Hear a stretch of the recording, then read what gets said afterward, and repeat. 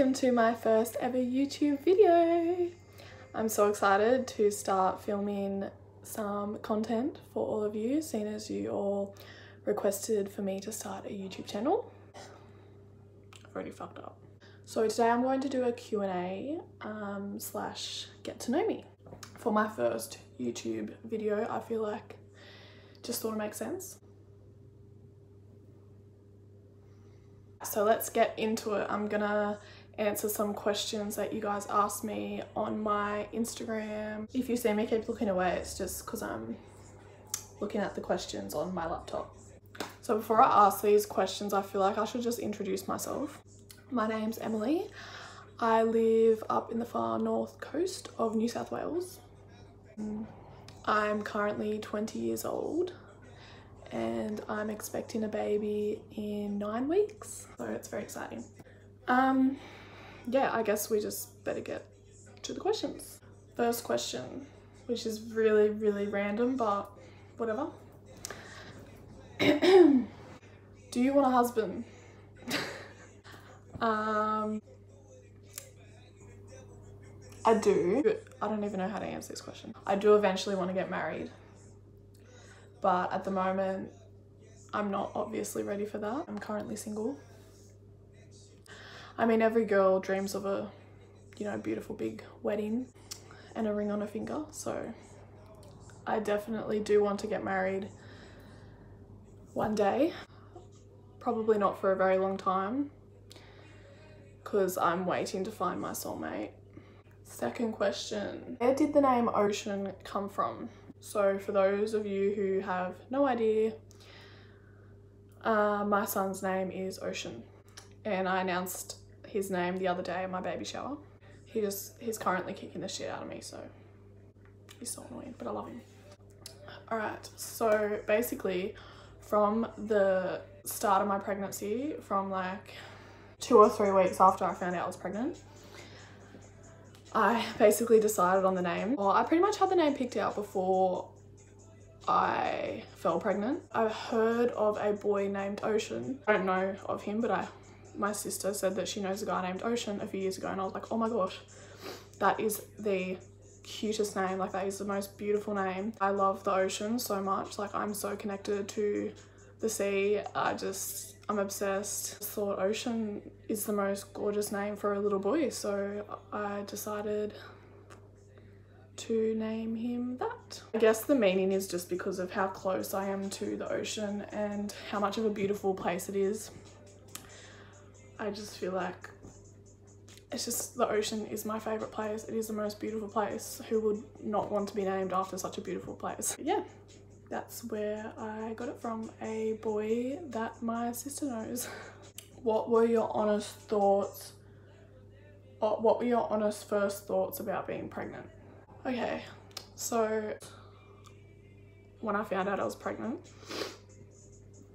I mean, obviously I was shook because I was not expecting it.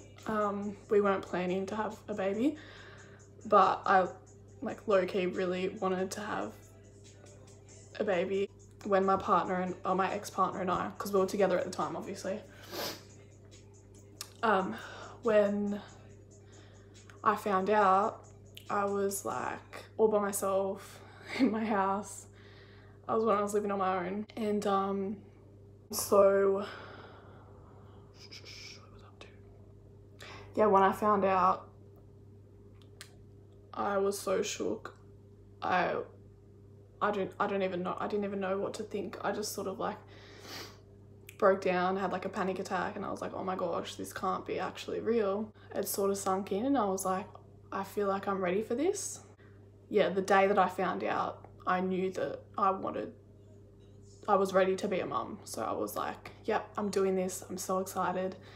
But I think just the initial first reaction with every person is they're just shook. But yeah, I was just so excited, and I'm still so excited and blessed. Have you always wanted to be a young mum?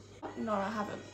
Actually always thought that I was going to have kids I just thought that I was gonna have kids when I was like late 20s, early 30s, closer to like the early 30s. I just felt like I wanted to live my life on my own first, and I couldn't see myself having kids young. Now that I'm pregnant, I'm so happy because I feel like I get to grow up with my son, and his grandparents are going to be around for longer, and he's going to be able to spend more time with them as well as me. And I just can't wait to like grow up with him, if that makes sense. What is your most embarrassing moment? Okay.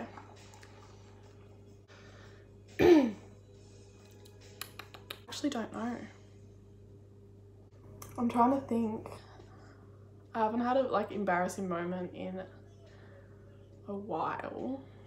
This isn't that embarrassing, but this is like the last sort of awkward embarrassing moment that I had. The other day I was with my friend Jenna.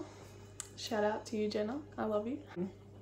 And she's just had a baby, and I was looking after him, and I was like feeding him in public, and some lady was like, oh, he loves his mummy so much. And I was like, mind you, I'm really huge, like I look like a whale. I look like I should be having my baby like any day now, even though I'm only 31 weeks. And I was sort of like, oh, I'm not his mum. It was actually really awkward, but I mean, it wasn't embarrassing, it was just really awkward. I can't even think of my most embarrassing moment, but that's like the latest, like the most recent awkward / embarrassing moment that I had. It was just really awkward. I didn't know what to say because she was like, oh my god, he loves his mum so much, and I'm like, can't you see I'm like really heavily pregnant? Like there's no way I could have a newborn. I don't know, it was really awkward. Did you like high school? Any tips to get through it? Wow, I really didn't like high school. First few years I did, but then when I got to like year 9, year 10, I started really sort of like mucking up and not being able to concentrate and stuff. I actually got diagnosed, I think a year or 2 ago, with ADHD, which I had no idea that I had. And it sort of annoys me a bit because I feel like if I had have known that I had it earlier on when I was in school, I would have been able to like, you know, be aware of it and try methods to concentrate more. Couldn't concentrate in class, and I always was like the naughty kid. But yeah, I enjoyed it sometimes. Like I enjoyed it seeing my friends and stuff, but I think I didn't enjoy the work sort of part of things because I couldn't concentrate, so it would like annoy me. And then I get in trouble off the teachers, and yeah. But I dropped out in year 10. I can't really give you any tips besides, I don't know, just hang in there, and if you're not happy, you can always find other ways to make it to your dream career, like go through TAFE, or you can still go into university. I've been to university without having my year 12 certificate, so it is possible. My sister, who's 28, I think she's 28, who's 28, she dropped out in year 10, and she's now got all these certificates for university, and she's studying the brain and psychology.